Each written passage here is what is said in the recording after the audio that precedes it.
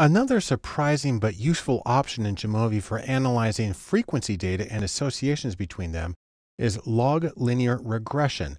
Now, what this is a form of regression where instead of trying to predict a person's score on a quantitative or continuous outcome variable, you're trying to predict the number of observations, the frequencies within cells of a contingency table.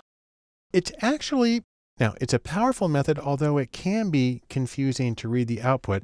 My goal here is simply to show you that it's easy to put these together in Jamovi. If you decide that this is something you need, then you're going to want to consult your other resources on how to design and how to interpret a log linear regression.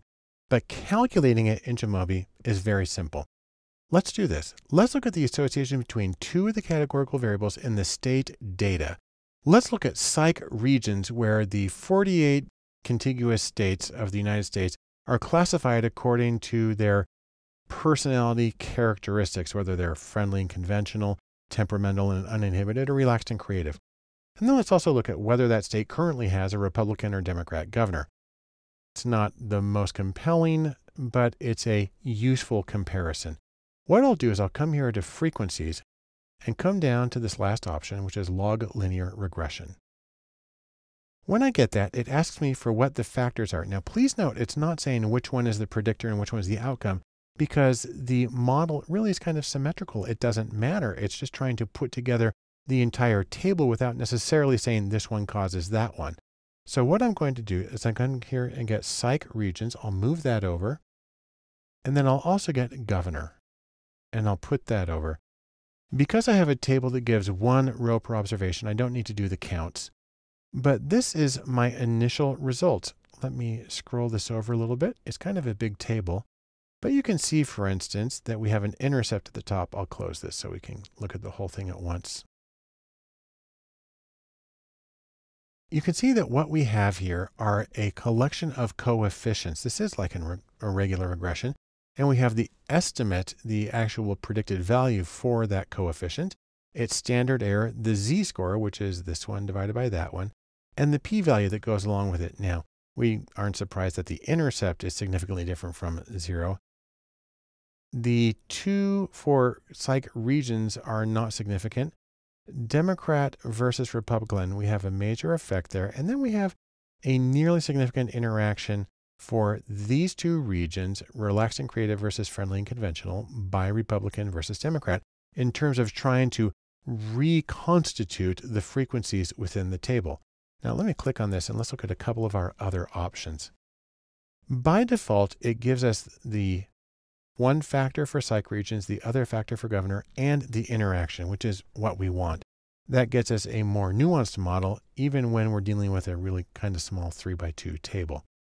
In terms of the other options, we get to pick our reference levels. So let's say we can pick instead temperamental and uninhibited, and that's going to switch the way the table over here is displayed. And if we want to put Republican as the default value for governor, we can do that as well. And that's going to change the way that some of these values are calculated over here. So now you can see, for instance, we have this value up here, friendly and conventional versus temperamental and uninhibited. That's now statistically significant. And this value here that compares the two with Democrat and Republican, it's changed a little bit. So overall, it's going to give you the same values. It's just going to parse it out differently. You have several choices on how you evaluate model fit. We'll just leave it with the standard deviance and AIC, as well as McFadden's R-squared. Those show up here in the table at the top. Actually, I am going to add the overall model test. That's going to give us a few more columns here. That gives us a chi-squared test and allows us to do an inferential test for the entire model. And here we have a chi-squared value, and we can see that there's a significant deviation between the observed and the expected frequencies or predicted values. We can also come down and get some of these other values, say, for instance, a confidence interval for the estimates, and that's going to add another 2 columns over here in case you want a little richer picture for the values you have.